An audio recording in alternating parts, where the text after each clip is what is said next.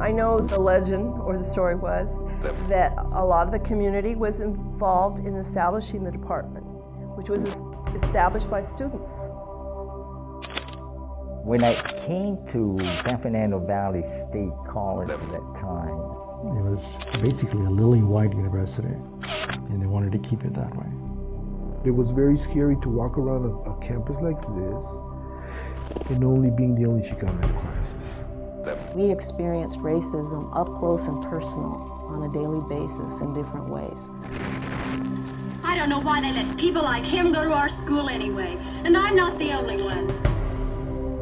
And we fought for it. It did not come easily. None of it came in easily. Not a single thing. These educated young people are unlikely to accept the old domination by the Anglos, nor the shortcomings of life in their neighborhood. The university realized change had to come, whether it liked it or not.